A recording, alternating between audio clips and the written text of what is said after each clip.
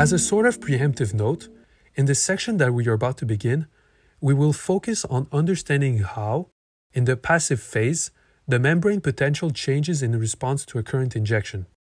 To do so, we will use our circuit model to arrive at equations that describe the behavior of the membrane potential as a function of both time and space. Along the way, we will discuss three important passive membrane properties. To generally describe them, passive membrane properties are intrinsic properties of the neuron that influence how the membrane potential of the neuron will change in response to a current injection as a function of time and distance. We have already seen two of the three properties. The first property is the membrane capacitance.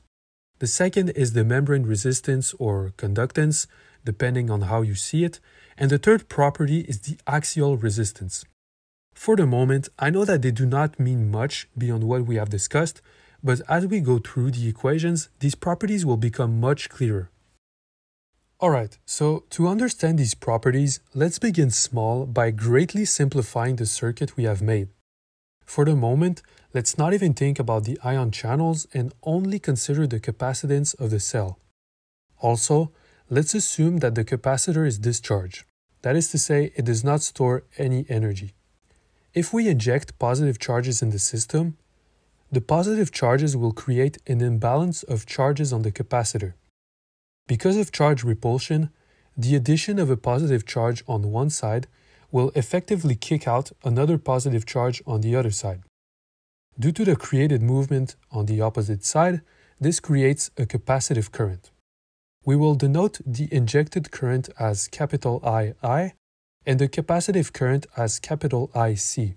Furthermore, the charge imbalance, which we can note as delta Q, creates an electric field across the membrane which produces a potential difference of delta V. Delta Q and delta V can be linked together through the membrane capacitance in the equation delta Q equals Cm times delta V. Remember that this is just another way of writing the equation I first showed you when I introduced the membrane as a capacitor.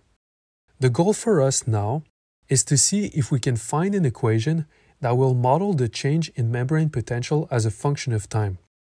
This will allow us to see how the membrane potential evolves over time with a current injection.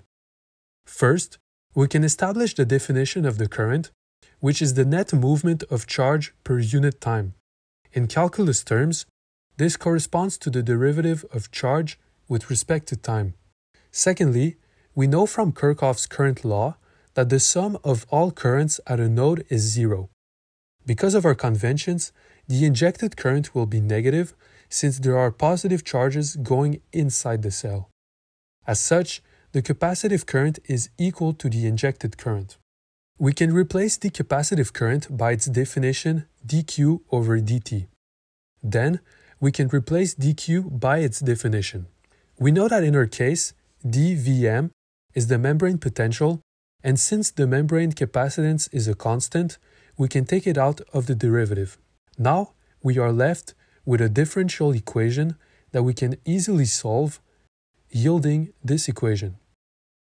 To make things simple, we will assume that the current injected is held constant, and thus the change in charge is simply described by the constant current we inject times the amount of time we have injected it for. To get a better feeling of the equation we just derived, let's see it graphically on the plot.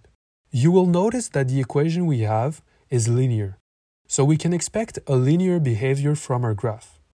Alright, on the first plot, let's show how the injected current evolves over time, and on the second plot, let's show how the membrane potential evolves over time.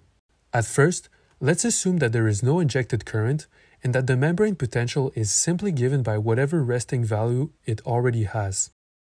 Then, at some initial time t1, we inject current up to a value I0. As we can see in the equation, the current injection will impact the membrane potential in a linear way up to a point where we turn off the injected current at some point t2. Because we are considering a scenario with no ion channels, the charges that have entered the cell cannot leave, so the membrane potential will maintain its value as long as there is no other current injection. But we know, however, that the cell is not simply made of a plasma membrane, and that it also has a lot of channels on its surface, which essentially makes the membrane a leaky capacitor. Hence, we can add the leak channels as resistors to our model. Usually we use the conductance value, but for reasons that you will see later, I will use the resistance right now. In this scenario, RL corresponds to the leak resistance, or in other words, the total resistance of the cell coming from all of the leak channels in the membrane. We will also assume that the current going through this resistor is positive and goes out of the membrane. We can make this assumption because we know that at rest, most of the current is coming from potassium, which has a tendency to leave the cell. The current from this resistor is IL. Interestingly, you can note that now our model of the neuron is essentially an RC circuit.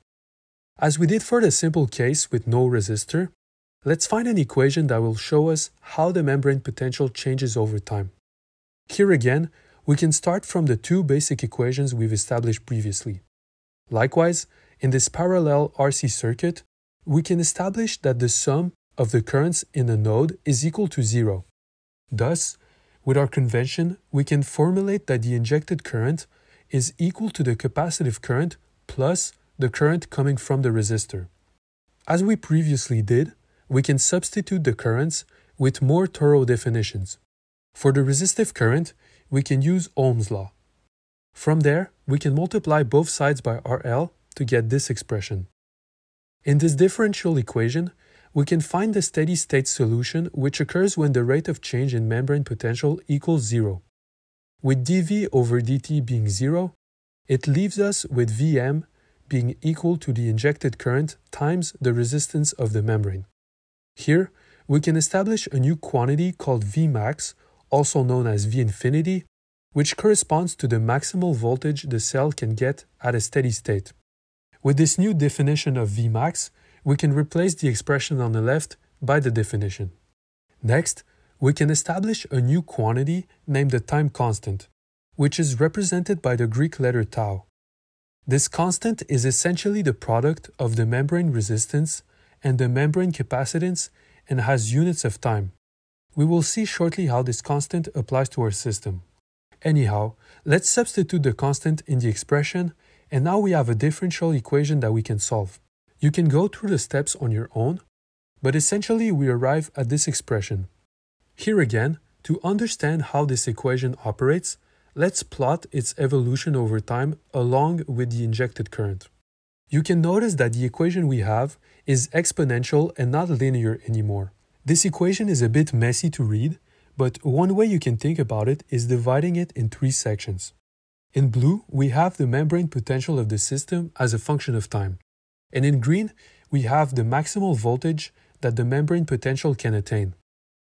The tricky part is the exponential bit in pink. You can think of the pink segment as a factor that tells you how much the membrane potential in blue approaches Vmax. Indeed, the pink factor on its own is an increasing function that gives a value between 0 and 1. Thus, as t increases, so does the fraction of Vmax. To make it more intuitive, let's see how this applies with an injection of current in our system. Here again, we'll assume that the injection of current is constant over a short interval t1 and t2. On the plot of Vm, we can indicate in dashed lines what would Vmax look like as a function of time. As we've established, Vmax is equal to the injected current times the leak resistance. Since the injected current and the leak resistance are both a constant, then so is Vmax. Therefore, as a function of time, Vmax will stay a constant and will have the same shape as the current. Now, for the actual membrane potential, at time t1, we can consider it as t equals 0 with respect to the current injection. By plugging 0 in the membrane potential equation, the pink term becomes 0 and so does the membrane potential. Now, as time goes by, the pink term progressively increases and a larger and larger portion of Vmax is attained up until Vm pretty much equals Vmax at t2. As Vm ascends to Vmax, remember that the time constant has units of seconds, and at some point the time will be equal to the time constant. When that happens, the value produced by the pink term is around 0.63. In other words, at the value of t equals tau, we say that the membrane potential is 63% of the maximal voltage. When the current is turned off at T2, the membrane potential progressively returns to the baseline state according to a similar equation.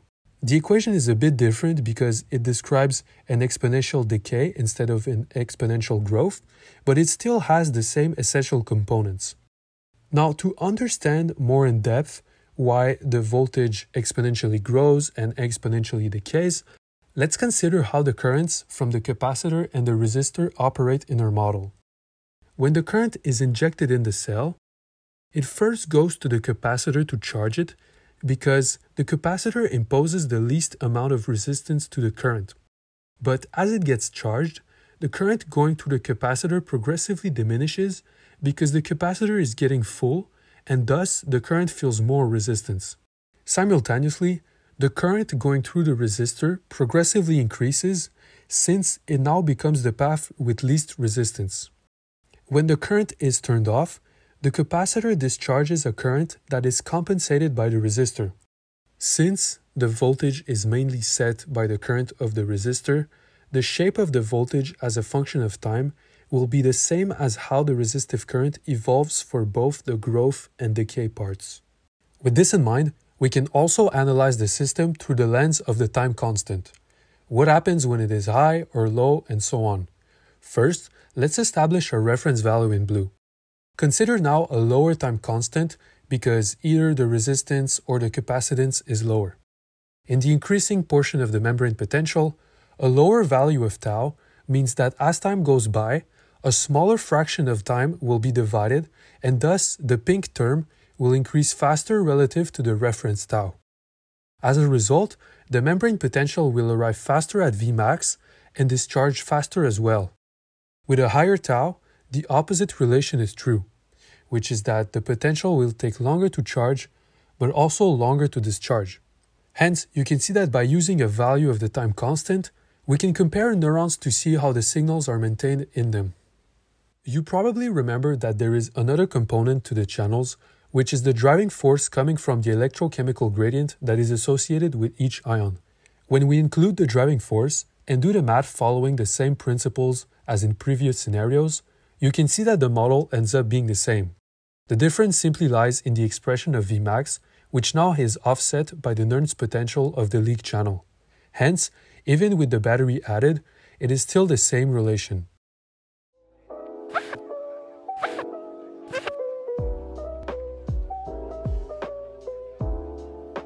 Thank you for watching this video.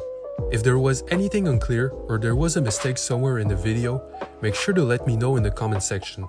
If you enjoyed this video and found it useful, you can consider leaving a like and subscribing to support the channel. On the right, you will see the informational resources that I've used to produce this video. Thank you again for watching, and I'll see you in our next discussion.